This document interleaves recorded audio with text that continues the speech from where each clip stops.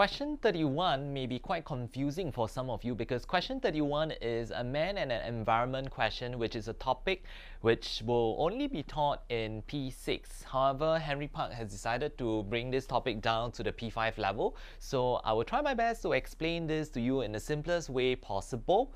Okay, let's look at the question first. The picture below shows a river flowing down the stream towards the sea. Situated near the river is a factory and a farm.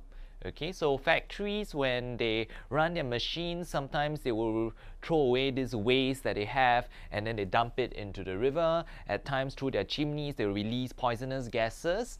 Okay, how about farms? What do farms do? When they use excessive amounts of fertilizers or insecticides, some of these chemicals will seep into the soil, and when it rains, the water mixed with the chemicals from the soil will get washed into the river, causing pollution as well.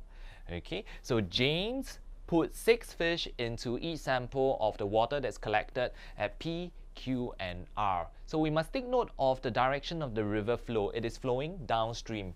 So if you look at P, it has yet to pass through the farm and the factory. So Q is where the farm and the factory is placed at, and then R is the water after the farm and the factory. Let us look at the information given. After 3 days, James recorded his observations and that he has made. Based on the information given, which part of the river is the least polluted? So if you're looking at least pollution, you're looking at the water sample where it did not affect the fish, because it is likely that the fishes died due to the pollution that came from the farm and the factories. So based on this, based on the information given, I will choose point P because none of the fishes died. So following our CUE method of writing, so C stands for choose, U stands for use the data, which is the evidence in the question, and E is the explanation. This is how we would phrase our answer. I'm going to choose point P. Using the data means using whatever that they have given us in the question. So none of the fish died at point P. Now we will attempt to explain. So this shows that the water had not been polluted by the factory and the farm, and there were no harmful substances in the water that affected the fish, and therefore it survived. Okay, let's look at part B of the question. Some farmers clear forests by burning down trees. Explain how the loss of trees lead to global warming.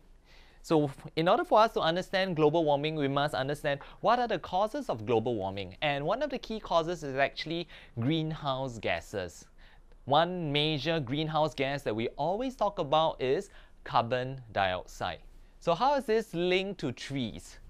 Okay, first of all, when trees are cut down, there will be less trees to take in carbon dioxide from the surrounding air for photosynthesis to make food, which means that there will be more carbon dioxide left in the surrounding air that will accumulate. Okay, so that's how carbon dioxide increases. The other thing is that when you burn the trees, the action of burning the trees causes a lot of carbon dioxide to be released into the environment. So when there's more carbon dioxide, which is a greenhouse gas, then more heat from the sun will be trapped by these greenhouse gases, and this will lead to global warming. So here is how I would phrase my answer.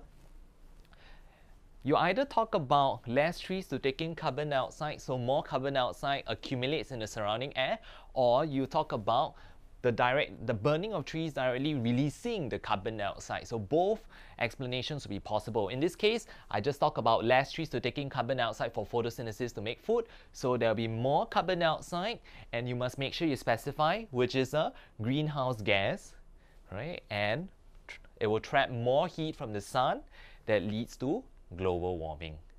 Okay, so that's for question 31. Thank you for watching this video. If you like my discussions, please hit on the subscribe button below.